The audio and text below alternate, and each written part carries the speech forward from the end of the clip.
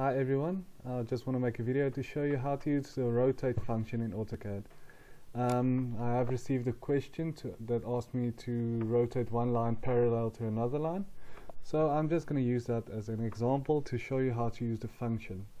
So as you can see, I have a line here. It's a random line, it doesn't have a specific degree or anything. So I'm going to draw a new line. So I'm going to type in L and then enter to go into the line function. I'm just going to type in or draw a random, not a random line. I'm going to draw this one polar to the x-axis.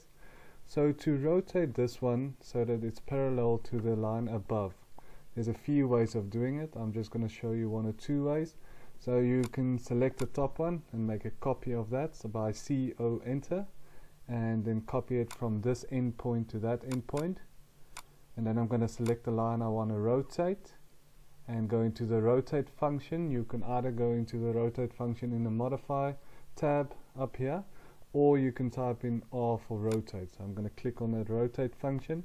I'm going to click a starting point or fixed point for the object. So as you can see, it's already selected the line as, what can I say, like a base for the rotation. So I'm just going to rotate it the other way for now, just to show you what happens if you rotate it without the line sticking to the object you want to rotate. So if you want to get that line to stick to the object you want to rotate, you can type in R to go to reference, enter, so I can select the start and end points of the line. And as you can see now, I'm using that line as a reference. So then you can rotate it up so it's parallel to the other one, and you can delete the first one you copied there. So then you have two lines that are parallel to each other.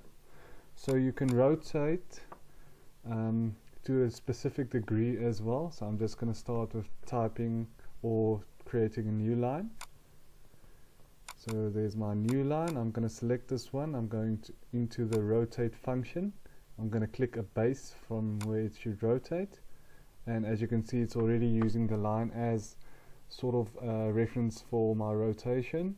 So I want to rotate it 90 degrees. So I can just type in 90 for 90 degrees, and as you can see, it rotated the line 90 degrees. You can type in any degrees you want, and it will rotate from that base point that you selected. I hope this clears this up for you. Thank you for watching. Bye bye.